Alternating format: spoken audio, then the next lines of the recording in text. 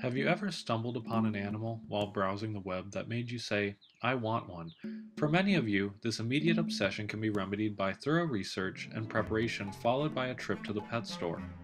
For others, though, specifically those experienced pet enthusiasts looking for something rare and challenging, it isn't that simple, and for good reason.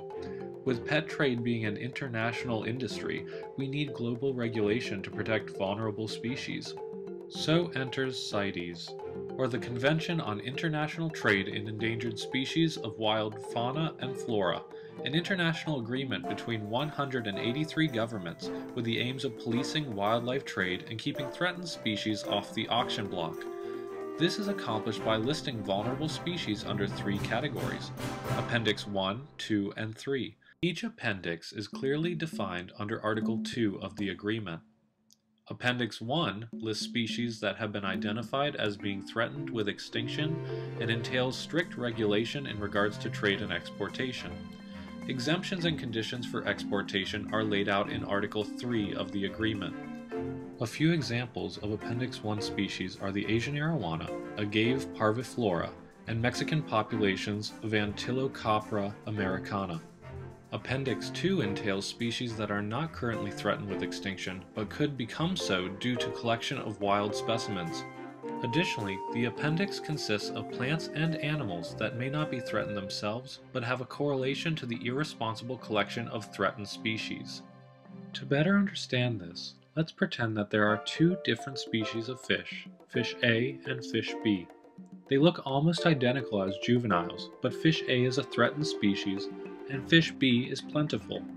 In order to keep juvenile fish of the species A from entering the market due to misidentification as species B, both fish may appear in Appendix 2. Hopefully that scenario helped to illustrate the reasoning behind this. All regulations regarding trade of species in this appendix can be found in Article 4. One example of an Appendix 2 species is the fly river turtle. Appendix 3 consists of species that are protected in at least one country and indicates that the member nation has requested assistance from other CITES parties in regulating trade and exportation of the species.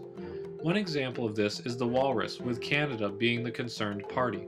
Article 5 lays out the trade regulations pertaining to this appendix. So when you come across a species that is classified under a CITES appendix, what should you do?